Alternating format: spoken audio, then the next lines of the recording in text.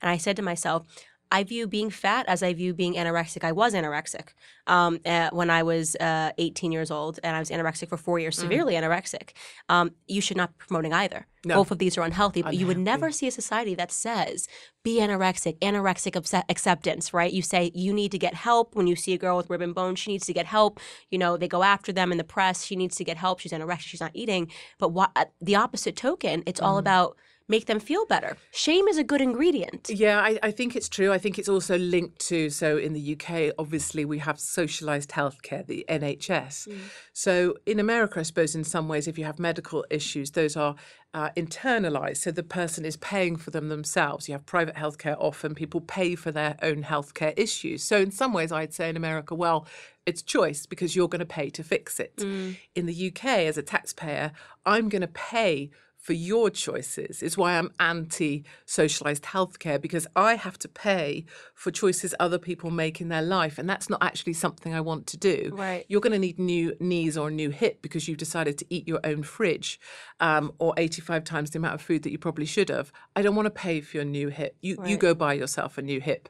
And that sounds hard, but actually it's just basic economic principles. 100%. I also think there's at the moment with everybody going around like crazies with these masks on, you see people who are clearly clinically obese with a mask on. And it reminds me of people that go into like a Starbucks or whatever and order a hot chocolate with skim milk. And then the cashier says, would you like cream? And they go, oh, yes, please.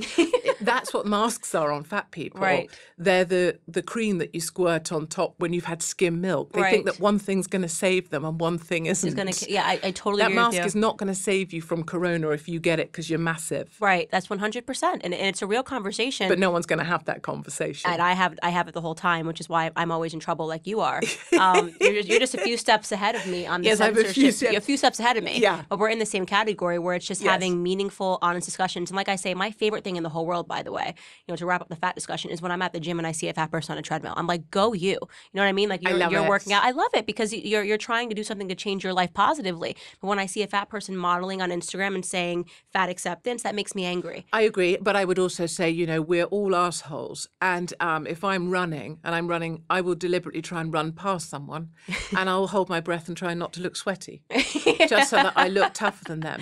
Right. So let's not forget also there's an undercurrent of being an asshole. Yeah, there is. And I also deliver on that really rather well. I would say I do too. Yeah, it's important.